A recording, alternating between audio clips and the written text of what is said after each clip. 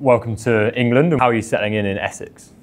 Good, yeah, it's been fun. Been here for a couple of weeks now, so get to play in sweet facilities with a good group of boys. So yeah, it's been awesome. In really nice weather. Not a lot of rain, which has been nice. What are you looking forward to about the season? Obviously, you've played in Europe, you've played in Canada. What are you looking forward to about playing in England? Yeah, I'm excited about just the experience to play in a new country. It's always super fun. Bringing my other playing experience into this team too, to help the young guys kind of get other viewpoints and opinions on different things is something that I know Porter is expecting of me to kind of help share and bring up some of the younger guys and help kind of take the program to next levels. So yeah. Who have you got your eyes on this year? Who do you think is going to be the big challenge and maybe a dark horse as well in the league? I think the biggest challenge is Bologna and Durham. I mean, I haven't won a game against Durham since I've been at Essex. I feel like this season will be the 2 games that we have, or maybe 3 for Bucks, that we know that we can beat them.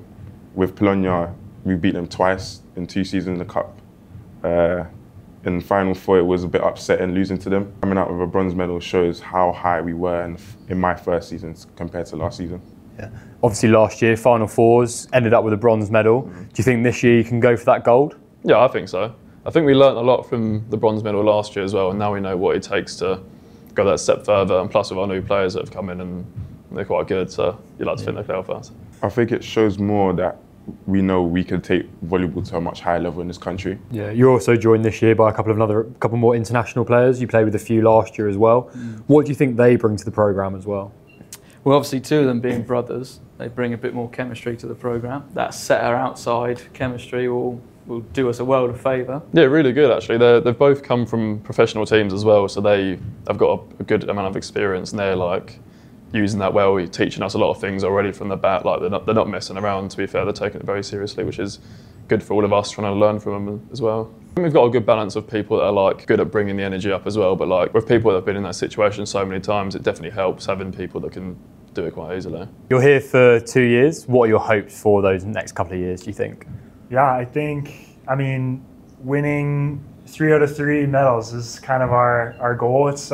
We've talked about it a little bit, and I think we'll keep trying to hammer that in. But yeah, I think winning as much as we can. But also too, for me on a personal note, if I could look back on my 2 years and say I left the team in a better spot than when I got here, I think that would be a pretty great achievement. Even if we don't win as much as we hope to, I think if I can leave a mark on the team in a positive way, then that would be a win for me. So. With the new season coming ahead, who do you think is going to be kind of your biggest challenge for the 24-25 season? I think Bologna they always have a very strong squad, and obviously last year we had a couple run-ins in the last fours and the Cup. So I think Bologna will have a very interesting couple games with. My first match in NVL, we lost to Bologna, so there's history there, which I'd quite like to maybe get a bit of revenge or something. So yeah, so that maturity as well, kind of coming in. Do you think you can help those kind of younger players now that are starting to join the programme in their first and second year? Do you think you can give that inspiration and encouragement too? I think so. I think obviously in the university setting it's different for any other Super League team because we're seeing each other every day anyway, because we live on campus together and because we're always training together. So it's good that you can sort of, I don't want to say father and make it sound creepy, but you can sort of be that role model for the young guys coming in both on and off the court. Again, looking ahead to the season, what do you think is going to motivate you to maybe push you that next level? I think the upset from last year, obviously we really wanted to go for gold medals in Bucks and last fours and win the Super League, but this year that upset will definitely motivate me from last year, losing to Nottingham in the semi-finals. I want to go for that Bucks gold medal. Just finally, what are your plans and hopes for the rest of the season? Is it that gold medal always in sight for maybe all 3 competitions, or? Well, I think, being here 5 years now, I can't even tell you how many silver medals I've had. I think it'd be nice to at least get 1 gold. The hope is always to get 3, but I think if we can get 1 gold, then that would be a nice, ending to my time at Essex. And I'm sure for everyone else on the team to, look down and see gold for once rather than silver when they're putting it over our heads. So, yeah, that's the plan.